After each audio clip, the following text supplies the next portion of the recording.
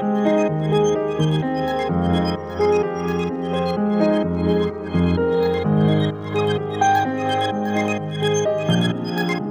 Ollie Taylor, Sales and Marketing Manager for Williams Jet Tenders. We're here at our UK HQ in Oxfordshire, where we build, test, design and make all of our Williams Jet Tenders. We'd like to give you a tour of the factory, so let's head inside to show you some more. So this space is our R&D workshop where all Williams tenders begin their life. We spend a lot of time here testing, prototyping, developing new ideas in this workshop here. We have all of the tools you require to do that. So we'll test things from hull shapes, jet pumps, upholstery, throttle units, helm shapes, and we spend a lot of time on ergonomics. So making sure that the steering wheel fits nicely in your hand and the throttle controls close by and you have enough space as you're sitting down. So a lot of that happens here. Once we're happy that we've got that working prototype correct, it will then go back into the design office for the full 3D CAD, the model surfacing, before it then moves down the development process further towards production. On first glance, this might not be the most interesting part of the tour, the offices. But in fact, this design office is where a lot of the Williams magic happens. Everything from initial ideas, planning, research and design all happen here. So we've shown you the design department, the design office, the R&D facility, which is where all of our products start their life at the very beginning. But this is where production starts. So this is our moulding facility. In the last 18 months, we've made a big investment to bring all of this in-house so we can fully control our quality. We're using resin-infused mouldings here with silicone bags, so it's reusable silicone bags, which is really good for the environment. It means we're reducing our consumable waste. But the big benefit of resin infusion is the quality control that we have, so it allows us to create a nice, stiff, lightweight laminate, which is really important in our products where we're making high-performance jet tenders. So once the hulls and decks have been moulded in the moulding facility at the top of the factory, they come down to the start of our assembly, which is mould prep. So all of the hulls, the decks, the helms will have all of the holes that need making for the skin fittings drilled out, and all of those stainless steel items like tie downs, bow eyes and hatches will get fitted.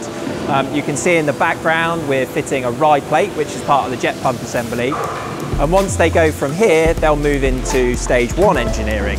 So stage 1 is where all the heavy lifting takes place. We will drop the engine in onto the stringer, which had already been bonded into the hull at the mould prep stage. Things like the drive shaft will get laser aligned, we'll fit our cooling system and the exhaust system, the battery. All of the major engineering components that make up the boat will be fitted at stage 1. To ensure the main production line keeps moving as efficiently as fast as possible, we build a lot of the kind of secondary components offline in sub-assembly areas.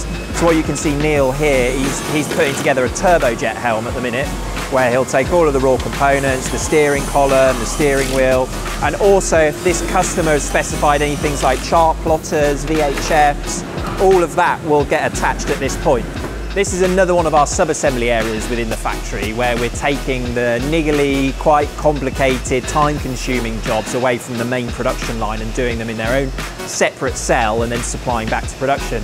So as you can see here, we've got some fuel tanks that are currently being pressure tested to make sure there's no leaks. We've got some batteries on the bench here which are being charged and make sure that they can hold their charge before they go into a tender.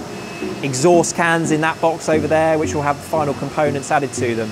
So lots of the tricky bits that take time to build are done in separate batches within our sub-assemblies and then supplied back to the production line.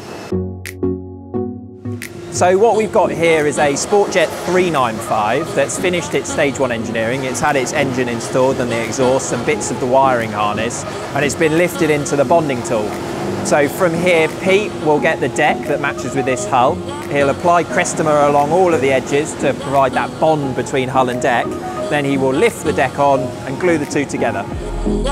So here we are at stage 2 engineering, where the final major components are fitted. Things like the fuel tank, the rest of the wiring harness, the pump and bathing ladder if you've selected that as an option.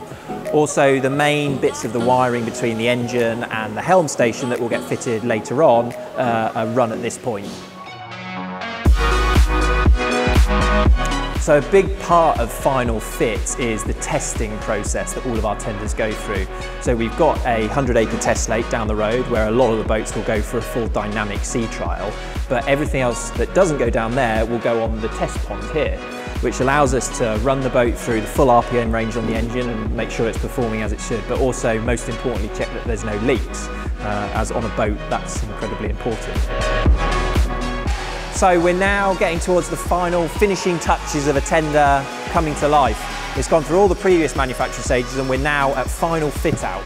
So key components like the tube will get fitted at this stage, the upholstery will all get placed on the tender, and the final control connections like the steering system and the throttle will get attached. This section's the main warehouse where we store all of the raw components that go into making the finished tenders you've been looking at.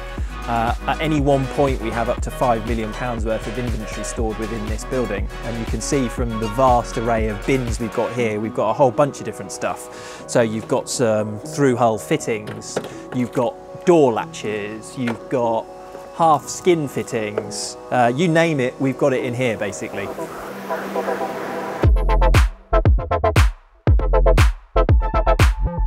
So we're here on our very own test lake, which is a 2-minute drive from our factory, and this allows us to test in proper conditions all of the tenders above 4.5 metres. They will all come down here for a dynamic sea trial to ensure the engine's achieving full RPM, the steering works as it's supposed to, the handling is correct, and most importantly that there's no leaks on board before it goes to a customer. This is also the hallowed test ground where all of Williams' prototype products come for their rigorous testing process before they move on in the design phase. So over the years we must have spent thousands of hours testing boats on this very lake, making sure they work as they're designed. So this is the dispatch area, which is the final part of the journey of a tender moving through our factory. So all of the tenders will be delivered from production into this area where it will then go through its final delivery inspection. Any spares that the customer had ordered, like pumps or covers, all of that stuff will get put with the tender at this point, packaged up as you can see on stillages or in crates, and then it will go out onto its transport and out to its final home. So that's it for the factory tour. We hope you enjoyed the brief overview of how Williams tenders are put together. We're planning on making more of these videos, so if there's anything in particular you would like to see, please do put it in the comments down below. And don't forget to like and subscribe.